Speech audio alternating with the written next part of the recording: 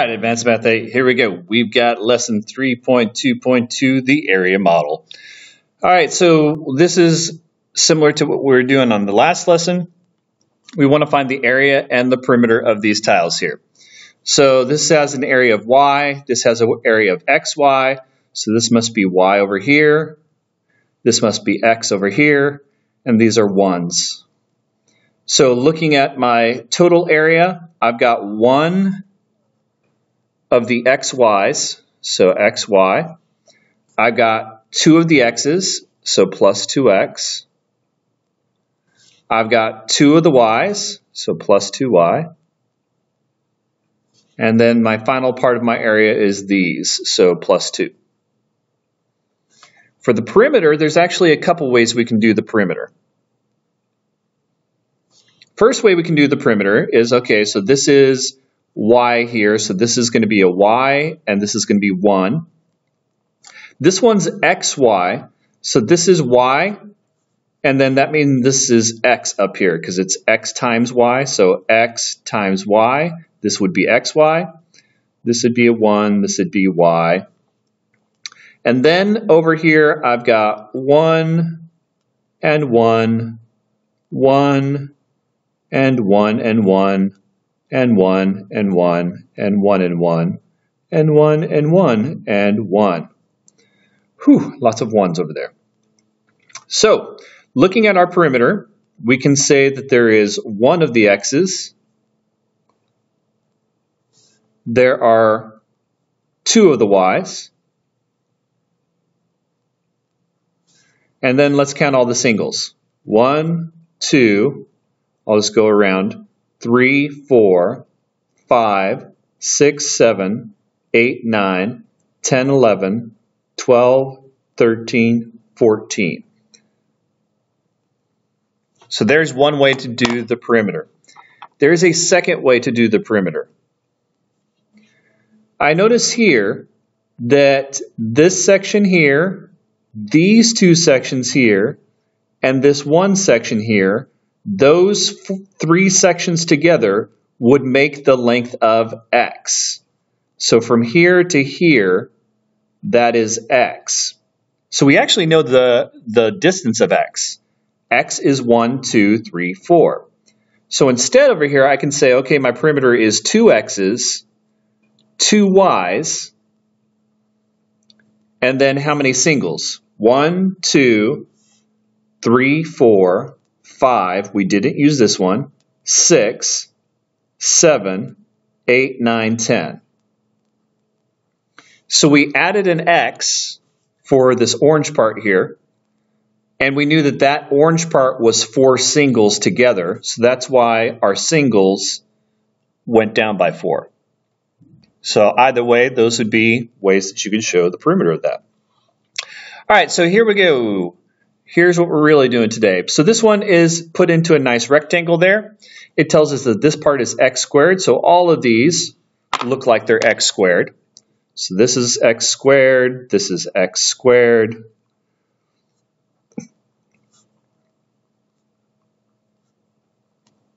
All right, so I've got a total of 1, 2, 3, 4, 5, 6, 7, 8.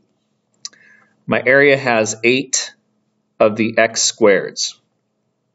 So that means this side's x and this side's x, and then all 4 of these are x's as well. So when we look up here, these little long rectangles up there, this must also be x because this part down here was x, and these are probably 1s. So I've got a ton of little x areas right here because it's 1 times x. So I got all of these x areas there. Now the height over here is x, and it looks like the length over here is 1. Or the base is 1. So all of these are also 1 times a distance of x there. So these are all x's. They're just laid in a different way.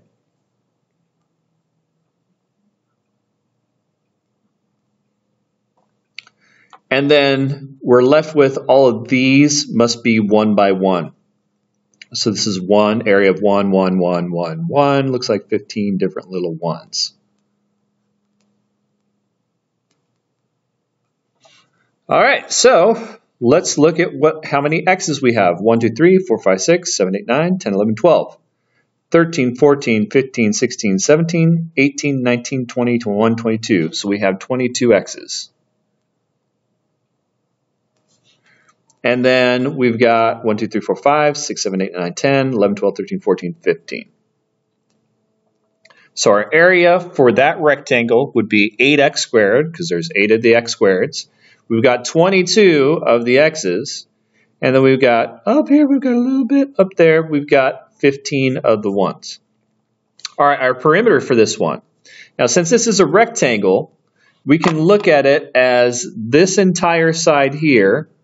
There's 1, 2 x's, and 1, 2, 3, so 2x plus 3. This entire side here has 4 x's, and 1, 2, 3, 4, 5. So this is 4x plus 5. And since it's a rectangle, that means this side would also be 2x plus 3. And this side up here would be 4x plus 5. So our perimeter would be 2 of the 2x plus 3's and 2 of the 4x plus 5's here.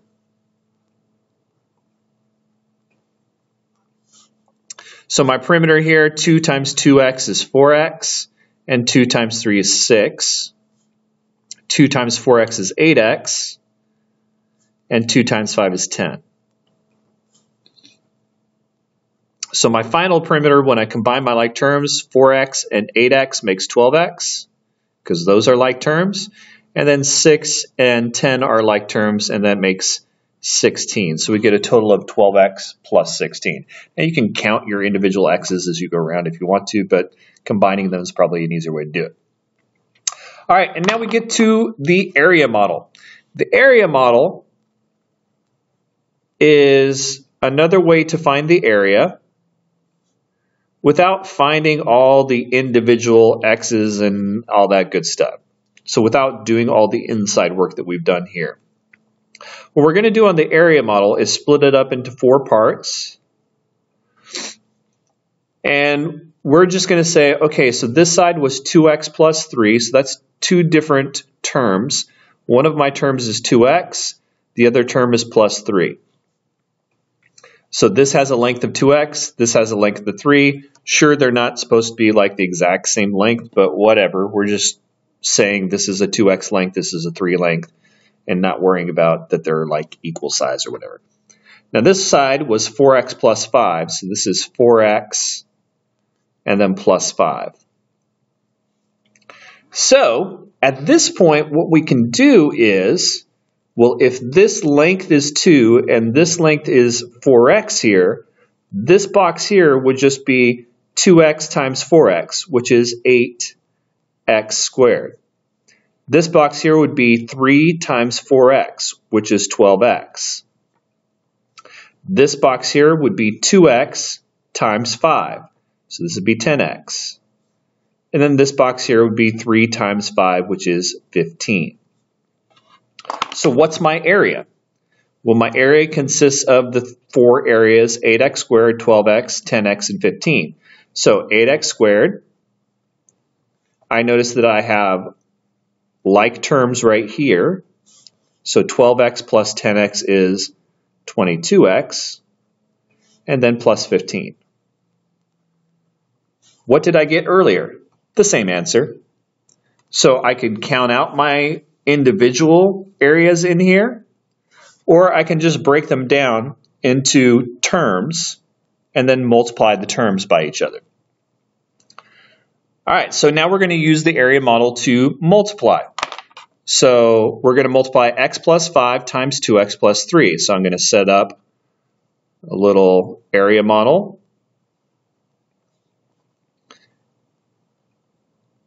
On one side, I'm going to put x plus 5. There's my 2 terms from this binomial. My other binomial is 2x plus 3, so 2x plus 3. So in this square here, this would be 2x times x, which would be 2 times x squared. This square here would be 5 times 2x, so the area of that square is 10x. The area of this square is x times 3, which is 3x. And the last area would be 3 times 5, which is 15. So my final area is 2x squared.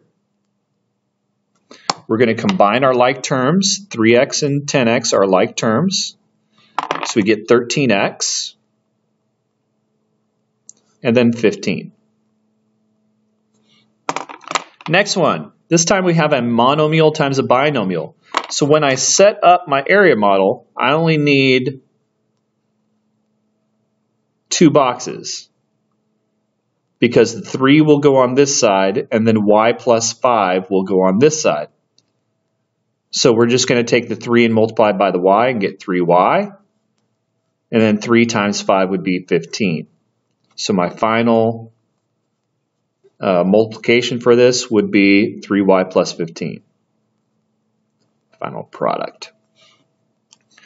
All right, this one's a little bit different because now I've got a binomial, so I need 2 things on this side, but then I have a trinomial.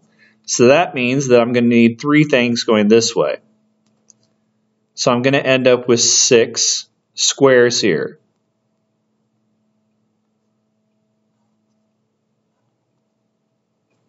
So this one's going to be 4y minus 7 over here. So there's my binomial. Then I'm going to put my trinomial over here. 6y plus x plus 1. So this square here would be 4y times 6y, which is 24y squared. This one would be negative 7 times 6y, which would be negative 42y. This is 4y times x, which would be 4xy. We always put our letters in alphabetical order. This one right here would be negative 7x. This one here would be 4y. And this one right here would be 1 times negative 7, which is negative 7. Now, do we have any like terms? Yes, we do. We've got like terms right here. All right, so my final answer for this one would be 24y squared, 4xy, 7x, and then I've got negative 42y and positive 4y, so that means negative 38y, and then minus 7. And there's my area. What if I have a 1 by 1? Well, that would just be a square, right? X and 2x. X times 2x is 2x squared.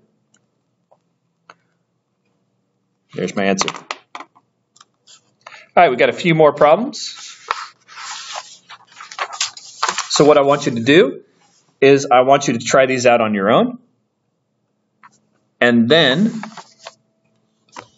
so pause so that you can try these out on your own, and then I'll show you the answers to them. All right, so I'm going to pause. You need to work on these on your own and see how you do, and then you'll come back and check your answers. All right, so I'm going to pause it right now. So pause your screen so you can do them yourself. All right, pausing now.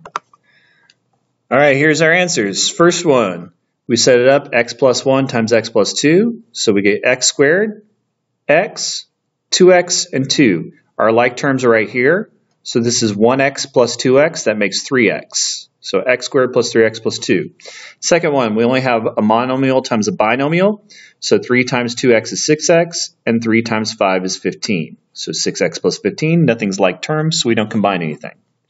Next one, we got a binomial times a binomial. So 2x minus 3 and x plus 2.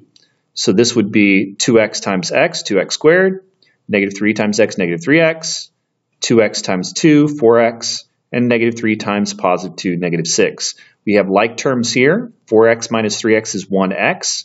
So we get 2x squared plus 1x, or just plus x, minus 6. For this one, we're going to do x minus 1 times y minus 1. This box here would be x times y, xy. This one would be negative 1 times y, negative y. X times negative 1 is negative x. And then negative 1 times negative 1 is positive 1. None of these are like terms. So I've got an xy minus x minus y plus 1.